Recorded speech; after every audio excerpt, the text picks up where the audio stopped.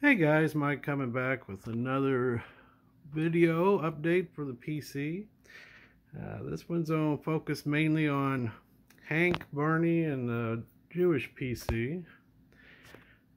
Got some auction wins, SGC returns, PSA return, all kind of photos. So we'll go through this real quick. Got these from an auction on eBay. A nice grouping of original photos for Detroit. Picked this one up. It doesn't really show any person, but after they won the 1934 AL pennant, I think it's the J.L. Hudson building in downtown Detroit hung a banner outside saying Champions 1934. It's a 6-story banner, which I guess they were super excited to have a pennant-winning team back in Detroit. Love the old cars down at the bottom from 1934. I'm sure it was a big department store back in the day, but look at that banner. Champions 1934 with a tiger licking his lips. I thought that was just a cool photo, so and it's a decent price, so I just went ahead and got that. And then this one is from 1936. Hank won his first MVP in 1935, and this is the commissioner, Judge Kennesaw Mountain Landis, giving him his MVP award. And this was on, I think it was July 24th, 1936 at Navin Field. Great image. Love the vintage photos. Love them even better when they show a significant event in Hank's life. But just a great photo of him accepting his award. Love stuff like that. And this is a wire photo, but it's very significant for Hank. He was, as I've said many times, he served for the most part from the spring of 1940 until June of 1945 in World War II. And when he came back, he was excited to come back, but he didn't know if he could even play anymore after all the time he missed. At this point, he would have been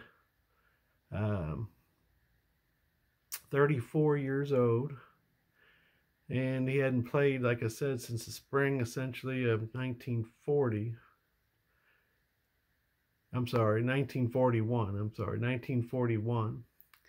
And this is his first game back, a wire photo of him. He hit a home run, I believe, in the 8th inning of the first game back, July 1st, 1945. And this is a wire photo of him crossing the plate after hitting that.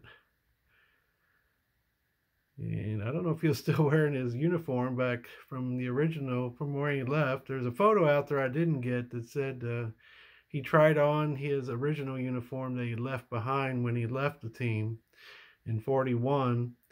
And he said it was a perfect fit. And I don't know if that's this uniform or if they gave him a new uniform. Quite baggy looking though, so it's kind of funny. But I'm sure when he hit that home run, he felt like, okay, I can do this. And they went on to win the World Series that year.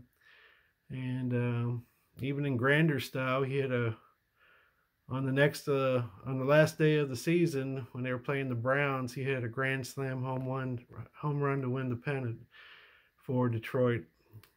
And I love the 45 World Series. And this is just the first game back, and he went on to that year. So great picture. I'm glad to get this in the collection. Now, some other things. Speaking of 1945, I probably showed this in an earlier video. This is a 1945 Brick Stadium World Series press pass. I got it slabbed by PSA. Not a lot of these get slabbed. Probably more out there than there are slabbed ones. But it's valid for the first 3 games of the series. Hank hit a home run in game 2 to win it, essentially. He hit 2 home runs in 45, and they won the World Series. And just love it. It's a admission ticket for a Rosie Rosewell from Radio Pittsburgh. And I read about him, and I guess maybe some of you Pittsburgh fans would know that he was a longtime announcer for the Pirates. It's very cool. And I got these back for the Jewish PC. These all came back from SGC. Thank you, Mike O. This is a 1917 Collins McCarthy E135 of Erskine Meyer. And a 3, beautiful card. Got that in a lot that me and Mike O went in on. And we're selling some of the other ones that came in the lot. But that's the only one I wanted for the PC. Beautiful old card. You don't see these Collins McCarthy cards too often. Especially of Meyer. I don't know if I've ever seen one for sale. There are a few out there.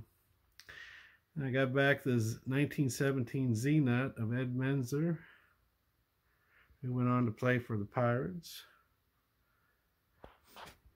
And this is Sammy Bone from 1916 Zeenut.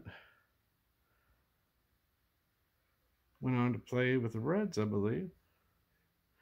Maybe some other teams.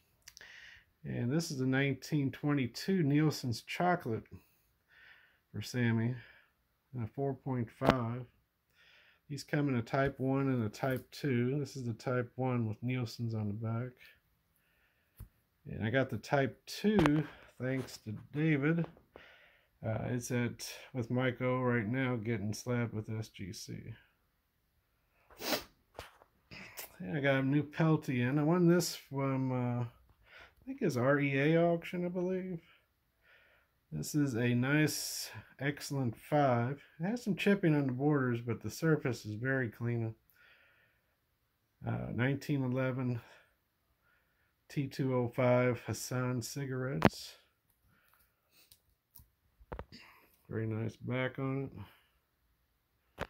It's got the old style white SGC label on it. This only came around for a while. They replaced their old standard green that I love so much with this white one, and it really irritated a lot of SGC collectors.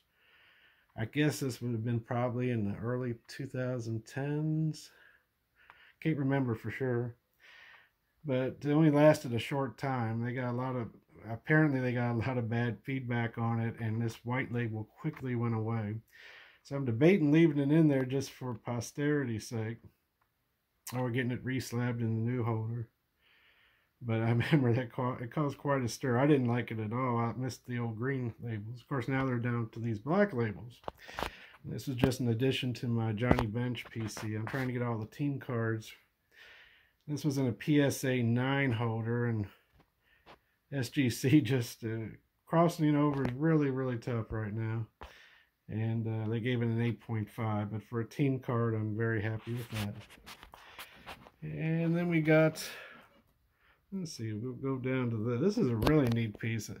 There was an auction on eBay with a guy that was a Phillies collector. He went to a lot of games in 1933 and 34, and he had a binder that had ticket stubs in them from all the games that he went to those 2 years, maybe more. I didn't pay attention to all the auction, but it was significant. He had game tickets, a lot of Yankee tickets that sold for big money that had Ruth and Gehrig in it, hitting home runs and such.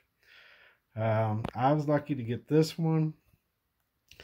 This is on the back. He always wrote any significant event and the date of the ticket. And this one you'll see Greenberg home run, 5/26/1933. This was the second home run Hank ever hit.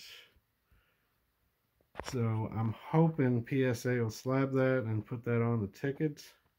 Doesn't have a date on the ticket itself. They didn't do that. I've read that you can tell by certain phrasing like Greater Shibe Park on here. And there's no doubt in my mind, since there were literally dozens of tickets from 33 and 34 with these notes on the back and dates. whoever's grandfather or whoever it was, great-grandfather, went to these games, I'm sure that these are legitimate.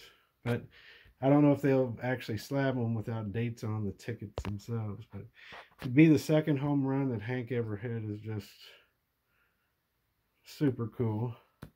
He hit his first home run in Detroit, and I'd love to get that ticket, but I'm just hoping they'll slab that, so we'll see. Picked up another Pelty silk card. I've got one already, but these don't pop up often, so I thought I'd get another one just for maybe trade bait or something like that. Very nice.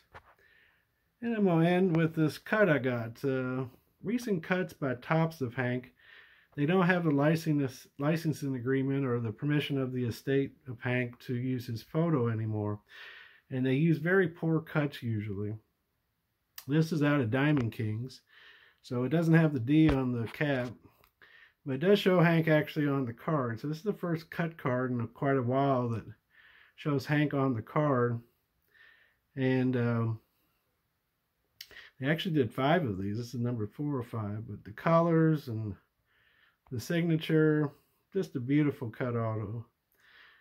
SP Legendary Cuts did them the best, but I was very happy to see this one come out, and I was very happy to get it too.